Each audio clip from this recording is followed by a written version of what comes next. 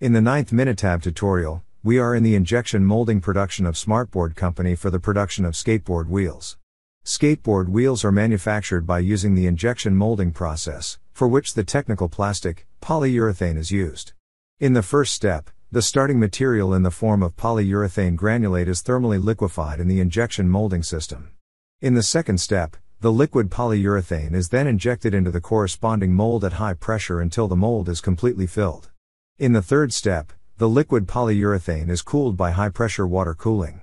After cooling and solidification, the finished skateboard wheels are automatically ejected from the injection mold in the fourth step, and the mold is released for the next wheel production. Large-scale injection molding production at Smartboard Company is carried out in 3 shifts, so that the required high quantities can be produced in early, late and night shifts, and delivered to customers on time. For some time now, however, an increasing number of skateboard wheels have had to be scrapped due to various surface defects.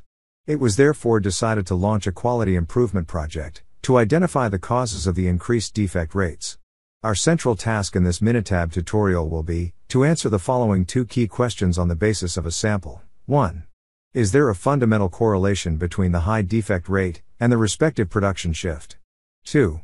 Are there certain defect types in the respective production shifts, that are generated significantly more frequently than other defect types? The special feature of this task is that we are dealing with more than 2 categories in which the laws of the so-called chi-square distribution apply. In this training unit, we will learn how to properly perform and interpret the corresponding hypothesis test for chi-square distributed data.